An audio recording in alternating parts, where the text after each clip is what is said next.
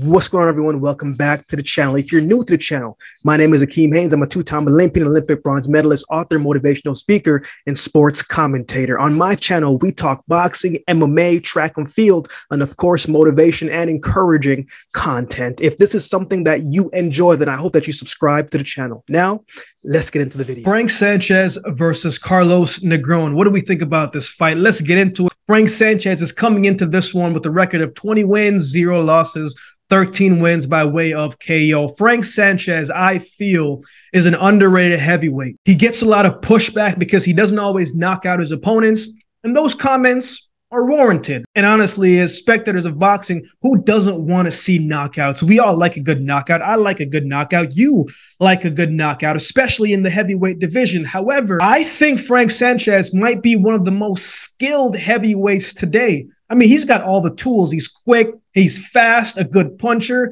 very good shot selection. He's very skilled, as most Cuban boxers are. And while he might not always knock out his opponents, the Cuban Flash dominates his opponents. In his last fight, he outclassed, outworked, and out everything against Christian Hammer. A few times he had him on the corner and played it safe. I thought if he would have pressed a little bit more, he could have got a technical stoppage. However, he got the win against Christian Hammer. In that fight before that, against the power-punching Ajagba, I thought that was one of his best performances, from the way how he was moving around the ring, using the jab to keep the distance, punching at the right time, finding the openings, landing his own shots, and not getting hit.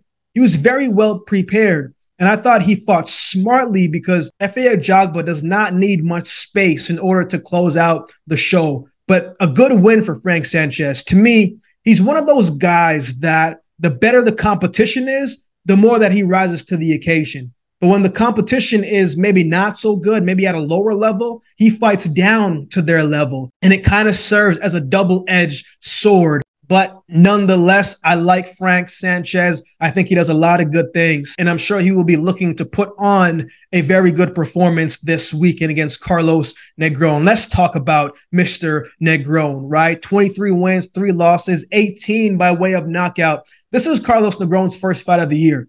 He's a big, imposing figure. He's 6'6", maybe even taller. But for as big as he isn't that brawling type of guy. He's a patient guy.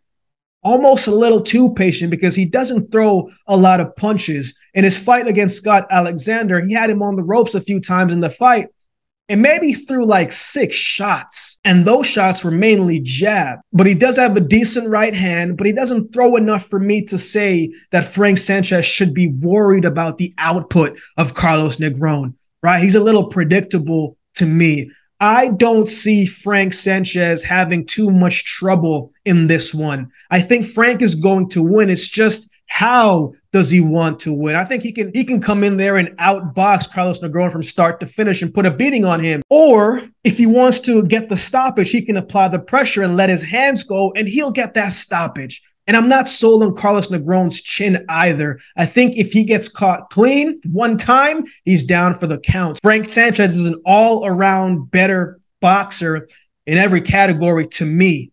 So in this one, Frank Sanchez, it just, how do you want to win this one? In my opinion, he should stop this guy. I would like to see him stop this guy, but nonetheless, I have Frank Sanchez winning. I'm going to say by stoppage in this fight. What are your thoughts on this fight? Who do you have winning? Let me know in the comment section below. If you'd like to support the channel, there's a couple ways that you can do so. You can like, comment, share, and subscribe to the channel. If you'd like to support by way of donation, then you can find options in the description below. Also, my Cash App handle will be on screen as well. Any amount goes towards the growth of this channel and will be greatly, greatly appreciated. If you'd like to follow me on social media, you can find my social media handles on screen. So with all that being said, if you've been watching the video this long, then do me a favor and subscribe to the channel, and we'll definitely see you next time.